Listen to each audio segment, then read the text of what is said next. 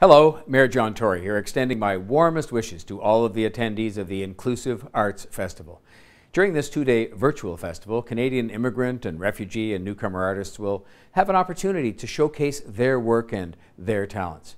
For a city like Toronto, the most diverse city in the world, this is so important. Creating these opportunities, it not only helps people feel included in our city, but it gives them the opportunity to connect with others. The arts really do bring people together. We know that. In line with the work that you do, which is driven by inclusivity and equity, our reopening plans will be guided as well by these very same goals. Our recovery will be one founded on inclusivity and equity as we strive to rebuild a city that leaves no one behind. And this can start with arts and culture, which has proven to be a valuable tool in our reopening plans. So thank you for creating a safe space for people to engage with these artists and for artists to be able to showcase their talent. Thank you to the Artists and Artisans Development Network for putting on this event and for advancing the life and the work of artists and artisans in our city.